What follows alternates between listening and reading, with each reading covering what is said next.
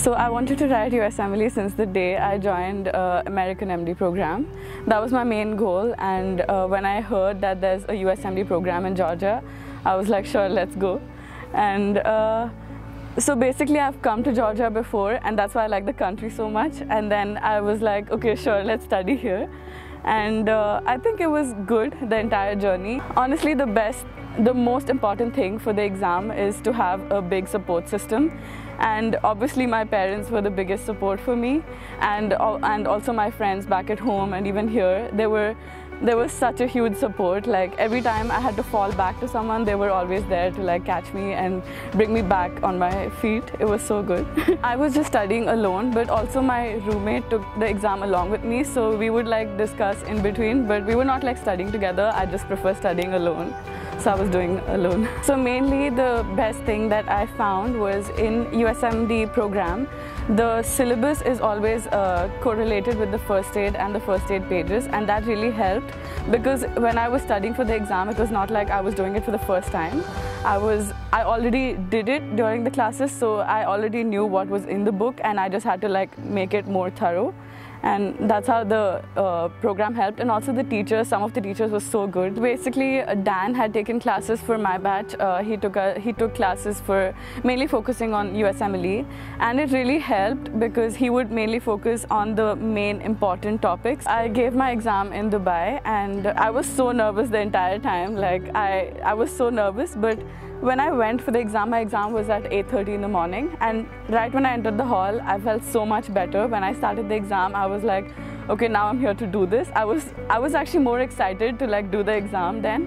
I was not nervous anymore, and like we have like an hour of break, so I took a break after every block, and I think it helped. And there was another girl with me like who was also doing USMLE. I don't know her, I don't even know her name now, but it was nice knowing that someone else was like doing it along with me, and we would like talk in between. We were like, how is it going? It was fine.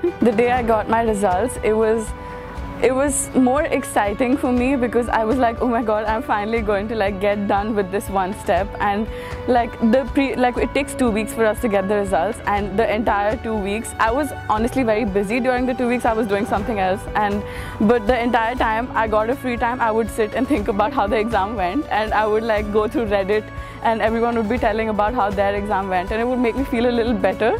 And I think towards the end when I got my result, I was a little confident that I would pass, but I just wanted to see it. I just wanted to see the score report and know that I passed. And it was so nice. When I told my parents, they were so happy about it. My advice mainly is, like everyone says, start from the first day. And I wish I took that more seriously. Like when someone told me to start from the first day, I was like, yeah, I'll start. Maybe I have to enjoy my life a little. But I think like starting from the first day doesn't mean you have to start like, you know, properly studying every day. At least going through first aid pages, whatever the topic you're studying in, I think that really helps, like to know the book well. And that's my main advice. And to always have a good support system, like to make sure who will support you through everything. And honestly, it is a very hard exam to study for. Mainly writing it, if you studied already, then it's good.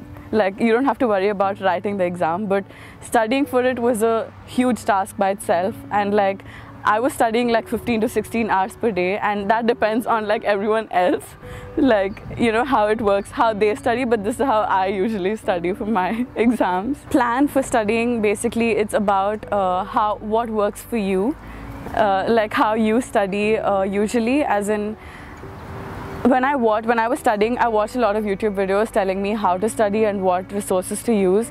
But at the end of the day, it was just so overwhelming for me. Like I just had to do what I would always do. And so the main resources, I mainly use like Boards and Beyond.